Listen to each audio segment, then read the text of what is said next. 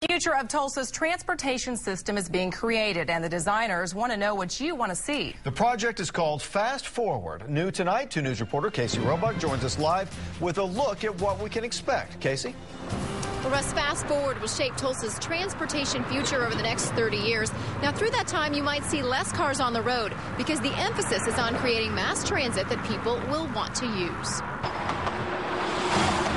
During a time when road construction seems never-ending and gas prices continue to climb, transportation officials believe Green Country is opening up to the idea of public transit, such as light rail or improved bus service. And that was probably the thing that people talked about the most. INCOG Transportation Manager James Wagner says throughout Planet Tulsa, residents said better public transit could save them the cost of maintaining a vehicle, especially in two-car households. The difference in the money that you could save by taking transit as that option could be the difference in affording a home that's $100,000 higher in value just from that one vehicle's expense being taken off the books of your family budget.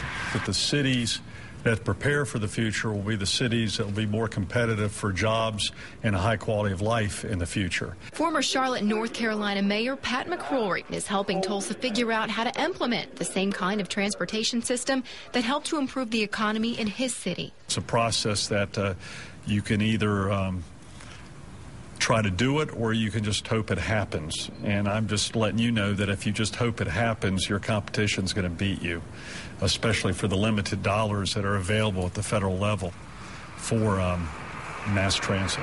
Public input will play a major role in Fast Forward. Over the next 3 months, the Fast Forward bus will be making its way across Tulsa and the suburbs to see exactly what residents want to see in the master plan. And officials hope to secure federal dollars to pay for most of those projects. The Fast Forward bus will start making stops in Tulsa next week. For a schedule, just log on to KJRH.com and click on local news. Live in Midtown, Casey Roebuck, 2 News works for you.